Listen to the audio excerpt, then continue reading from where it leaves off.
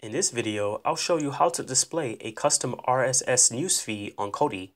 First, go to System, then go to Appearance, then go to Skin, then go to Edit. Then click Yes to download the RSS Editor add-on. Then wait until the add-on becomes enabled.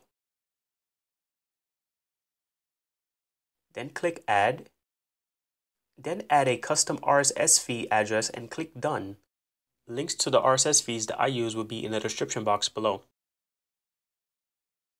Then click Done. I'll temporarily delete the XBMC feeds so that we can check the new feed on the home screen. Then click OK.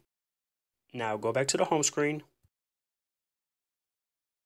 And you're done. Alright, please give this video a thumbs up, share, and subscribe. If you have any questions or comments, leave them below. Good news everyone, we have a new website. It's simple and it has everything you need and want to know about Kodi. Check it out now, bookmark the site, the link is in the description box below.